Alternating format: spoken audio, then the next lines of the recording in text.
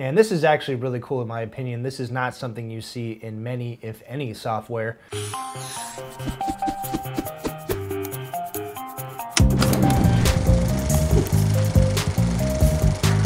So below the canvas area, we have our color palette, which many of you are familiar with if you've been using Inkscape over the years.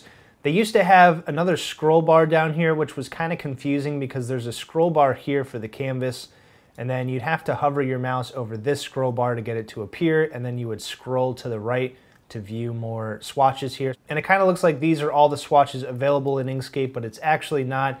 There are more swatches available, but what you have to do now in Inkscape 1.2 is use these little arrows, and that allows you to cycle through the various rows of color swatches, and as you can see, there are several. Another new feature here is going to be this little hamburger icon, and if I click on that, we're now going to get these full color previews of the swatches inside each color palette.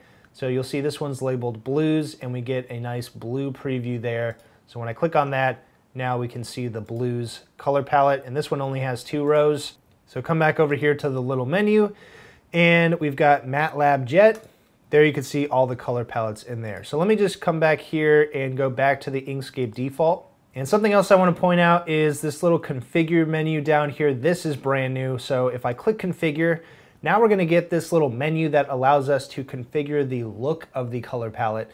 And this is actually really cool in my opinion. This is not something you see in many, if any, software. So right here we have the tile size, and by default this is set to 16, but you can increase or decrease the tile size now.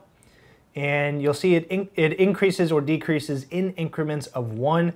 So as I mentioned in my article, very granular in terms of how minute the changes are that you can make to your UI. The aspect ratio we can change of the tiles as well. So you'll see when I drag it to the left, they get taller and skinnier. Drag it to the right, they get squished. So you can change the aspect ratio as well. You can change the border. So if I drag this, you'll see the border around each tile will now increase. And finally, I can change the number of rows that display by default. So if you don't want to have to sit there and use the up and down arrows to scroll through all the color palettes in here, all the swatches in here, you can increase the number of rows and it's going to show all those rows by default. I don't like having too big of a border, so let's turn that down. Maybe I'll go with 2, and let's just shrink the rows down. So that is the configure menu here inside of the color palette. But that's it for this tutorial. Hopefully you liked it. If you did, don't forget to like this video, subscribe to my channel, and click the bell icon to be notified each time I have a brand new tutorial. You can check out any of the links to my resources in the description of the video. But thanks for watching, and I'll see you next time.